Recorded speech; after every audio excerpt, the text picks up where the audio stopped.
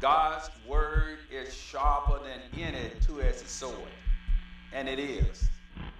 We know that God's word is powerful.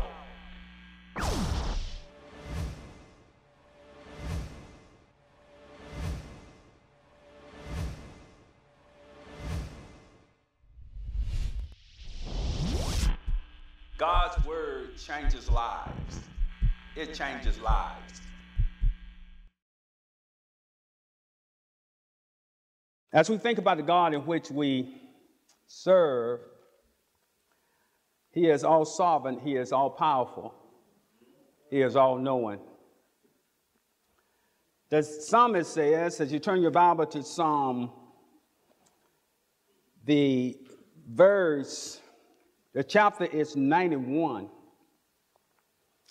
Psalm chapter 91, beginning at verse number 1.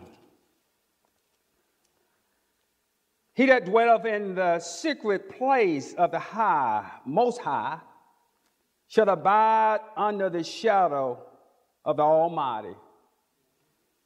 I would say of the Lord, He is my refuge. He is my fortress.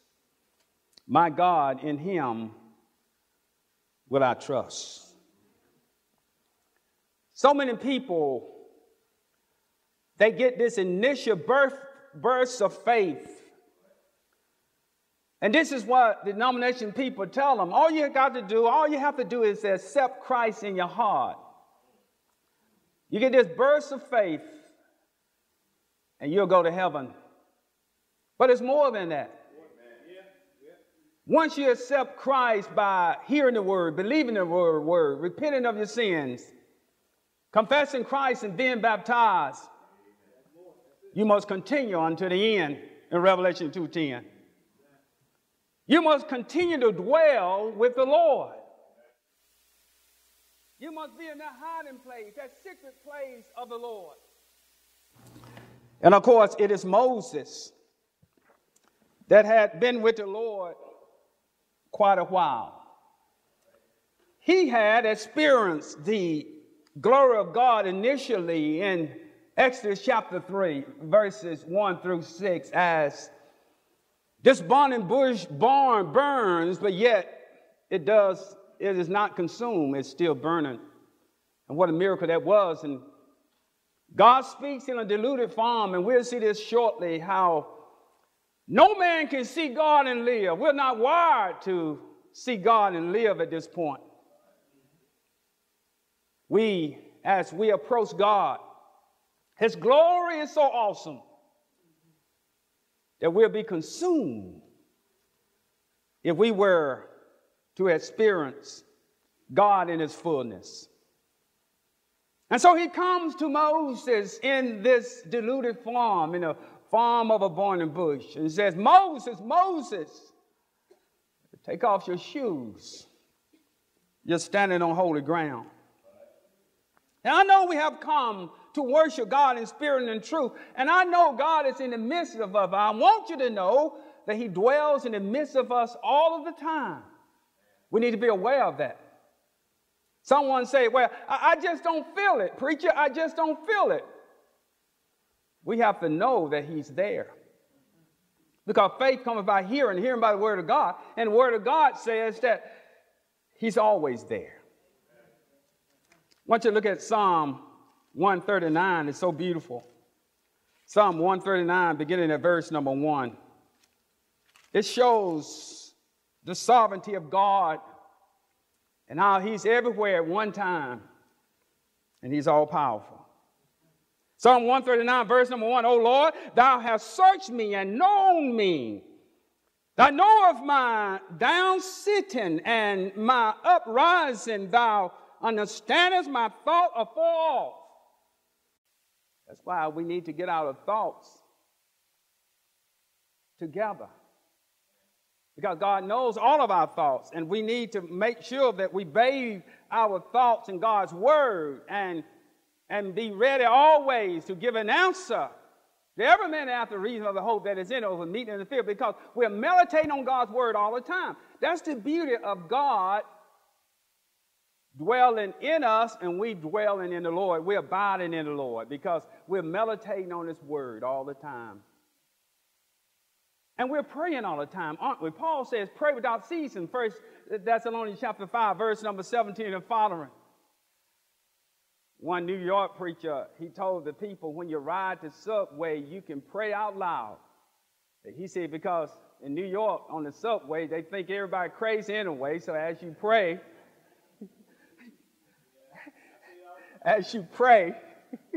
they won't think nothing about it. Pray out loud. We can pray out loud and we can pray silently, can't we? We pray all the time. Paul has said, always pray. Men should always pray. Luke 18, and faint not.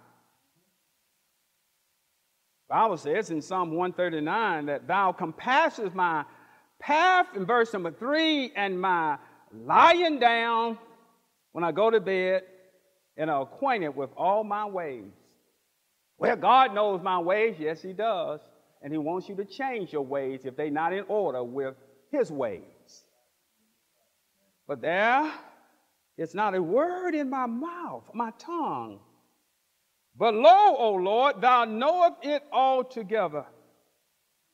That's why the Bible tells us in Philippians 2, verse number 5, let this mind be in you that was in Christ Jesus.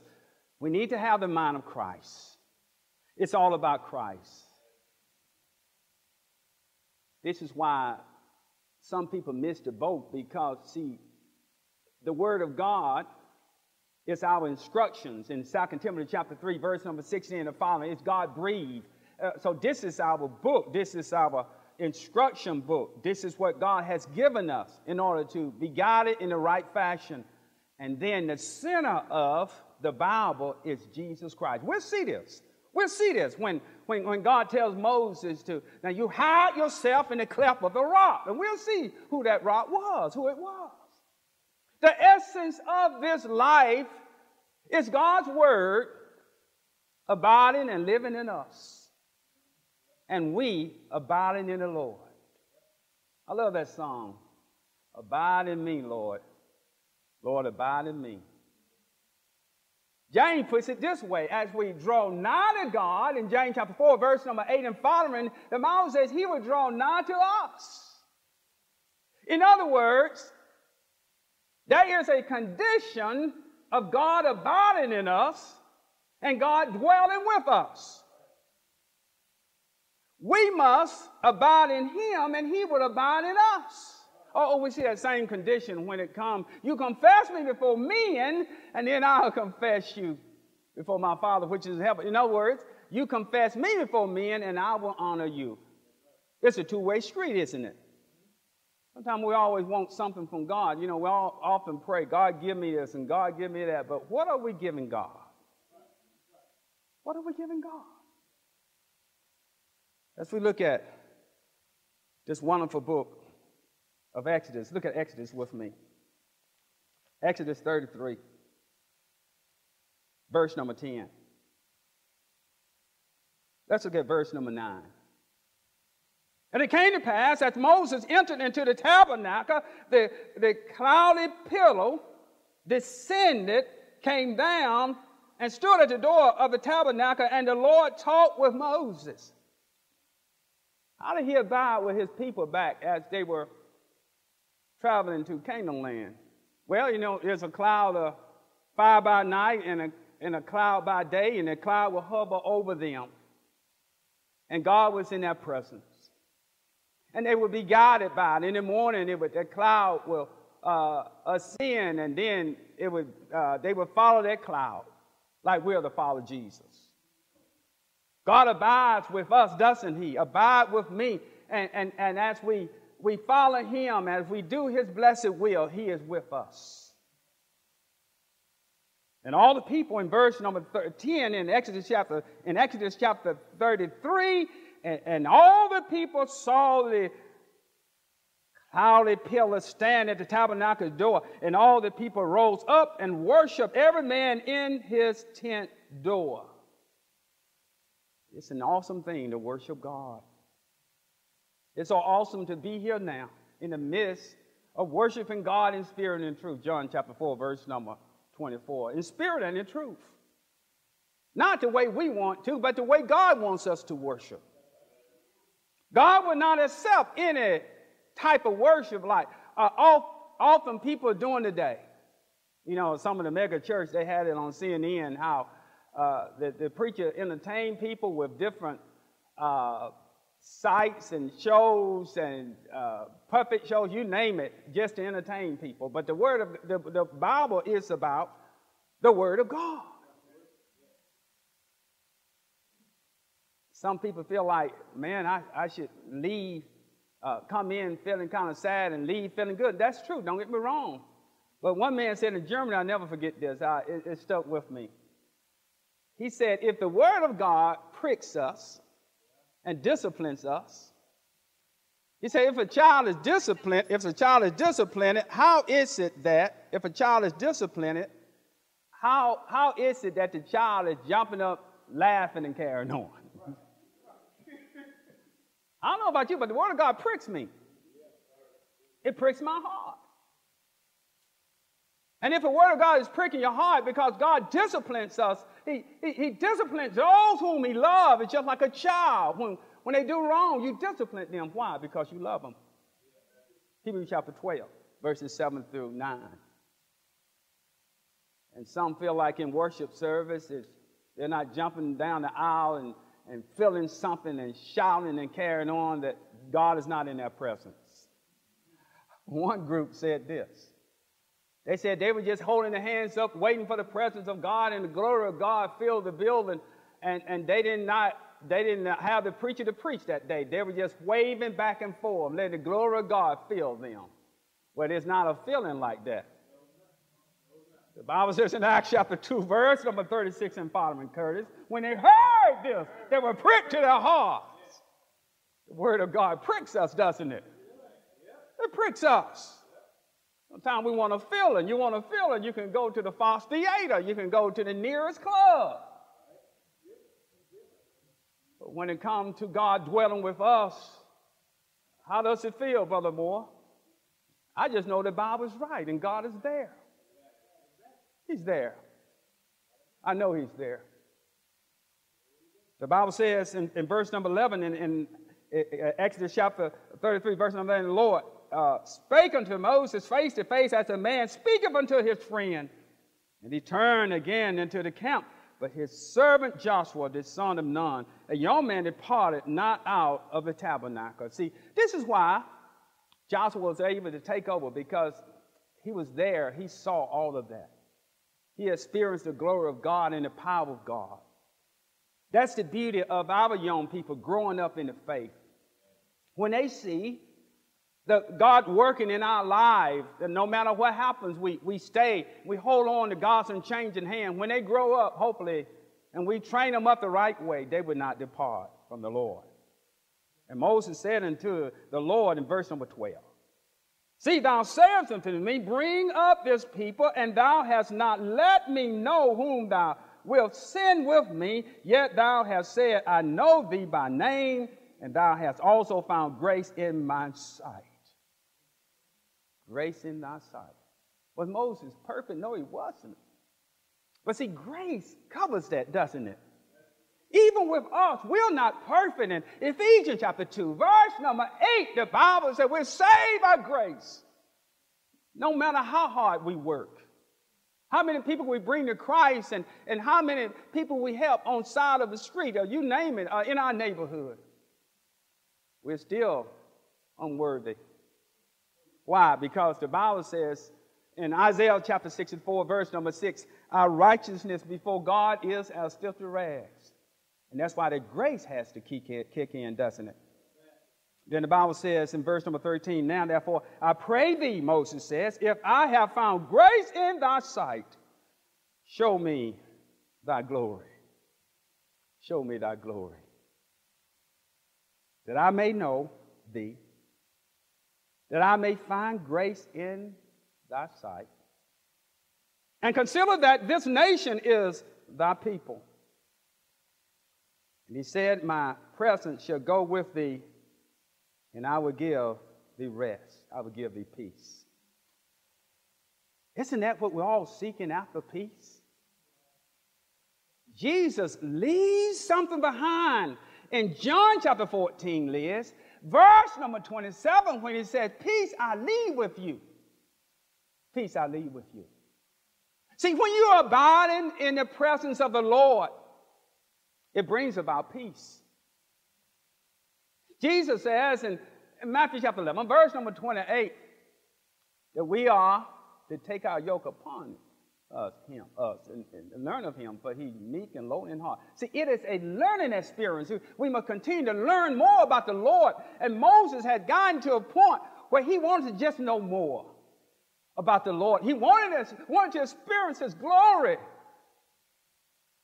Once you're in this faith for a while, some of you all know this, you just want to get deeper and deeper and deeper. Oh, yeah, we have the devotional 10 minutes with God every morning, except on Sundays and Tuesdays, of course.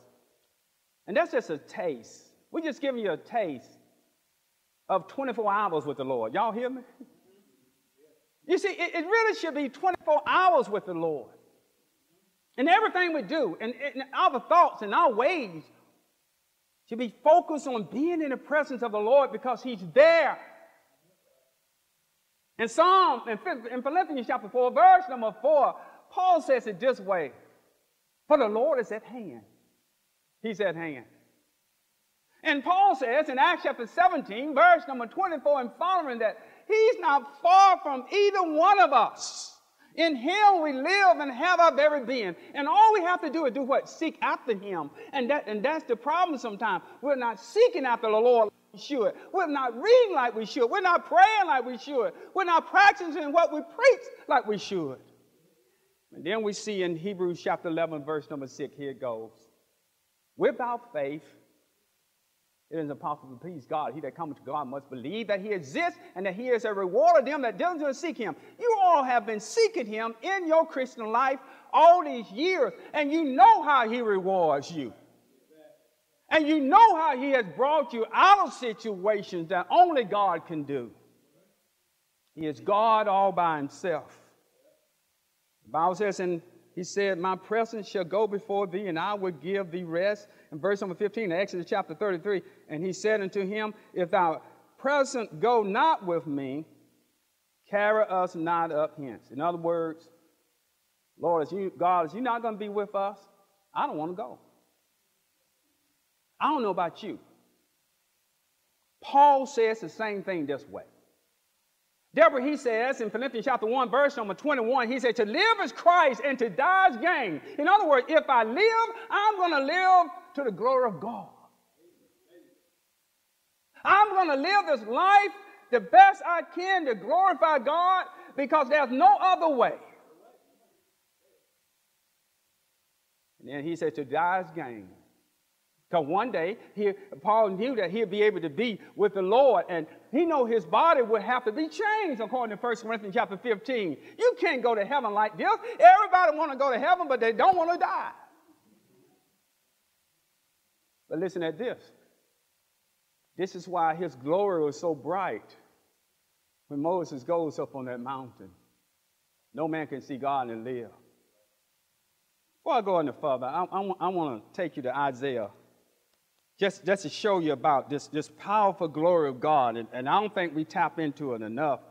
We don't know really what we have in the Lord by abiding in the Lord. I mean, he protects us from so many things.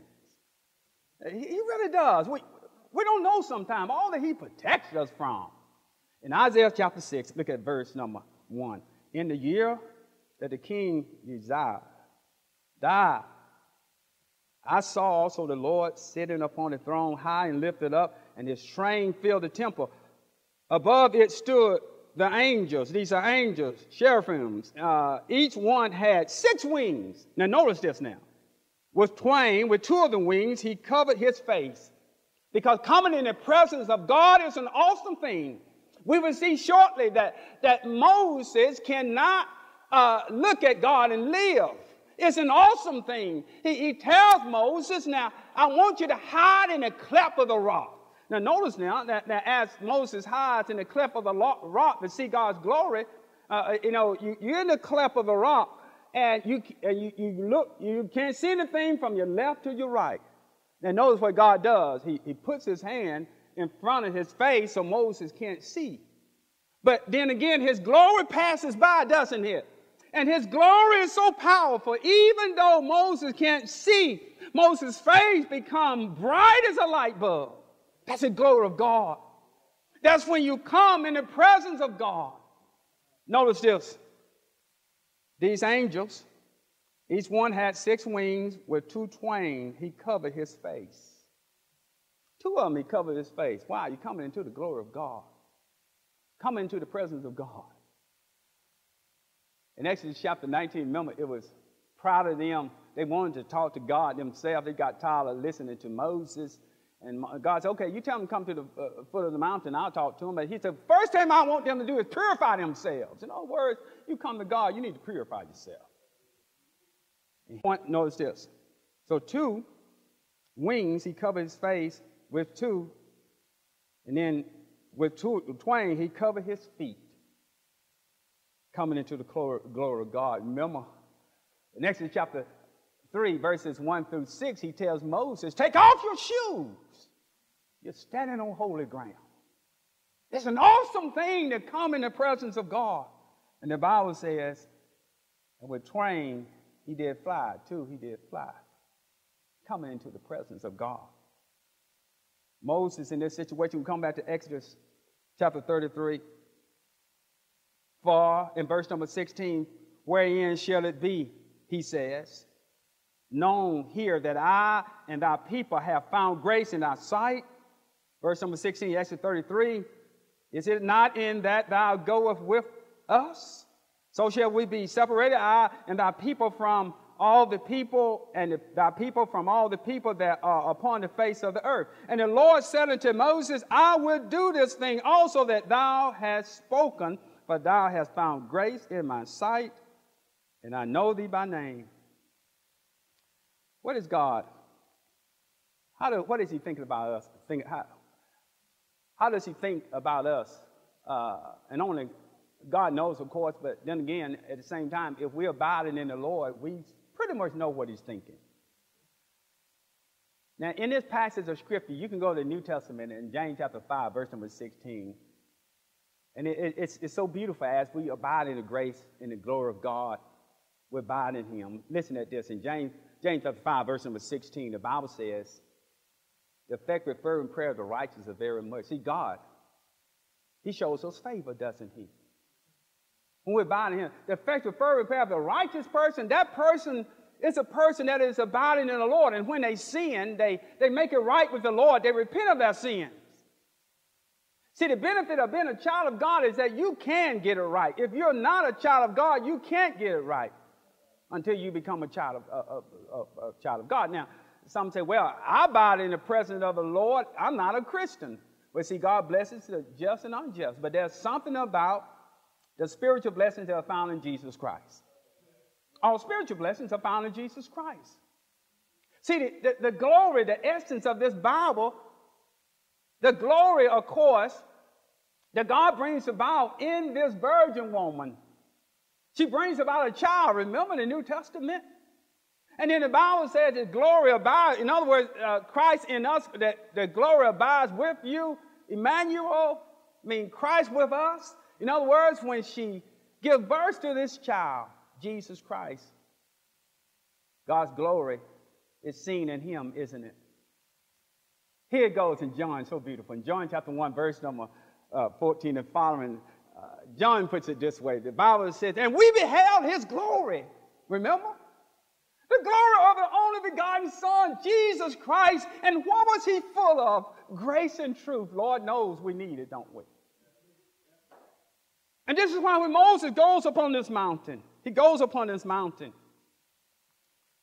Moses is showing us here that the old law is now vanishing away. See, this is the picture of it. We find this in 2 Corinthians chapter 3, verse number 6. And this is what 1 Corinthians chapter 3, verse number 6. Notice this. Let's turn there. And this is where what Brother Curtis, he refers to this often when we do the Lord's Supper. And I think it's so fitting because sometimes we forget about it. Brother Curtis goes to 1 Corinthians chapter 3. I want to make sure I'm right about this. I don't want to say something about him that's not right. It's 2 Corinthians chapter 3. I wanted to make sure I had it right now. It's 2 Corinthians chapter 3, verse number 6. Listen at this. This is so beautiful. 2 Corinthians chapter 3, verse number 6. He brings reference to this. He says, the Bible says, 2 Corinthians chapter 3, verse number 6, who also has made us able ministers of the New Testament. See, that's part of the glory of God. You know, we're able ministers of the New Testament. When Moses goes upon this mountain to receive the Ten Commandments earlier, and then when he goes to meet God, and God shows him his glory as he hides in the cleft of the rock, his face, of course, shines so much that he has to put a veil over his face. Now, the Bible is going to show us shortly that veil is the passing when his face began to shine, but then again, he puts the veil to show that the fading of the old law and then the coming of the new. He says in verse number 6, the Bible says, not of the letter, but of the Spirit. For the letter killeth, but the Spirit giveth life. Then he goes on to say, it's so beautiful. Look at let's go down to verse number 13 in 2 Corinthians 6. The Bible says, and not as Moses, which put a veil over his face, that the children of Israel could not steadfastly look at the end of that which is abolished. That which is abolished, the law. It will be abolished. When Christ dies on the cross in John chapter 19, verse number 30 and 31, he said, it is finished. What is finished? The law is finished. His work on earth is done and finished. In other words, this is the New Testament, and this is why we're New Testament Christians. That's why we're called Christians. We're not called Jews, we're called Christians. And then Jesus, he gives us this point in John chapter 14, verse 15. It's so beautiful. He says this, if you love me, you'll keep my commandments. My glory will be with you, and I'll abide with you. And one day, like the sun, we cannot embrace God's glory at this point. It's like if you approach the sun, the closer you get, it's hot enough here, isn't it? You're all complaining now. You get closer to the sun, the closer you get, it will just consume you. And that's how God's glory is. And this is why he had to hide Moses' face. But when we get to heaven, we'll be wired in order to receive that glory. Oh, how wonderful it's going to be. That wonderful glory of God. I don't know about you, but it's going to be all right, isn't it? When you get discouraged, just think about his glory and how he abides with you and how much he loves you, and how much he cares about you. Just lift your head up and know that he cares. You've heard the word this morning, believe with all your heart, repent of your sin, confess Christ and be baptized. You're straight away come back, because he says, I'll never leave you nor forsake you. Be faithful unto death, and he'll give you a crown of life. And one day we will be in the presence of the Lord.